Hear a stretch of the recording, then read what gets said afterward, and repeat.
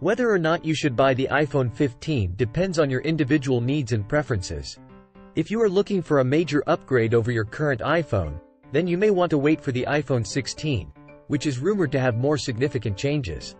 However, if you are happy with your current iPhone and are looking for a minor upgrade, then the iPhone 15 could be a good option for you. Here are some factors to consider when deciding whether or not to buy the iPhone 15. Your current iPhone. If you are still happy with your current iPhone, then there is no need to upgrade to the iPhone 15. The iPhone 15 is expected to be a minor upgrade over the iPhone 14, so you may not see a significant difference in performance or features. Your budget.